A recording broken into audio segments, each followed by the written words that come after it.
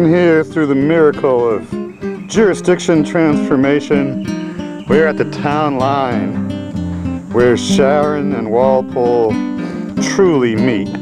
The other encounter back up Route 1A, they merely kissed.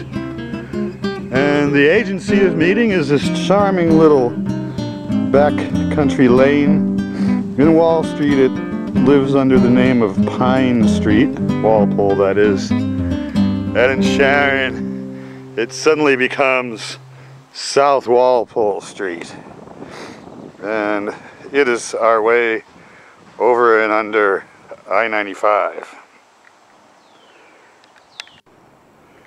Ooh, and we found a blaze. Looky there, under the thickly settled 30 miles per hour thing. Nice. Tally-ho. Yep. Another Pine Street, a Sharon version, meeting South Walpole Street. The beloved blaze. Denny's indication of a turn. The blazing picks up in quality as we begin to investigate Sharon. And now we're on again.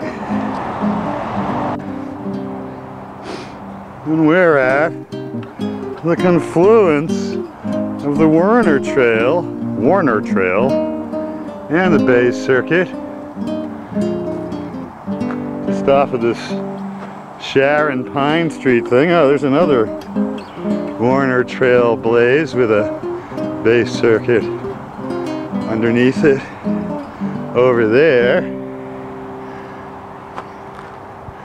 So this is the beginning of a tremendous relationship. It's not long before we'll be in the Moose Hill complex.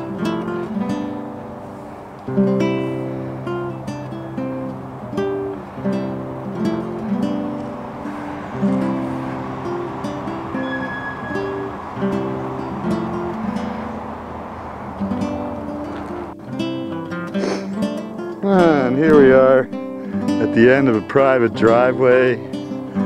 The property owners graciously consented to agree to an easement for hapless dingbat hikers like myself. And now we head into another patch of woods.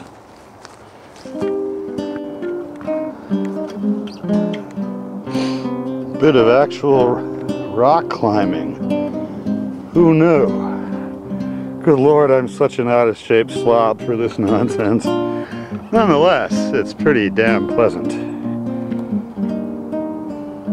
We're on Pierce Hill, and with any luck I'm at the top of it and I get to descend soon.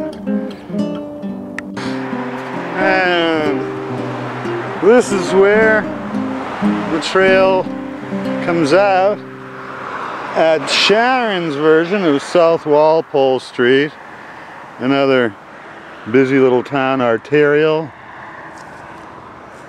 There's our trailhead, and we head this way a little bit and we'll be entering Massachusetts Audubon Society's Moose Hill system soon.